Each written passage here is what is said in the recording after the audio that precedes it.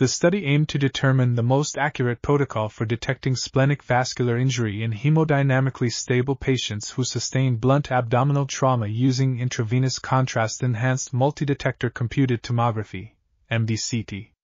The results showed that dual-phase imaging, which includes the arterial phase, was more sensitive and accurate than single-phase imaging.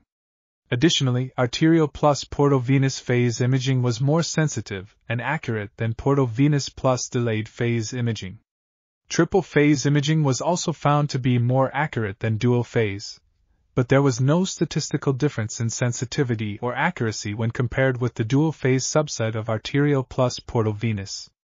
Overall, the study supports the use of dual-phase contrast-enhanced MDCT for detecting splenic vascular injury in patients with suspected injury.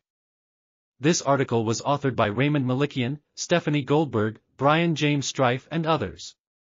We are RTCLTV, links in the description below.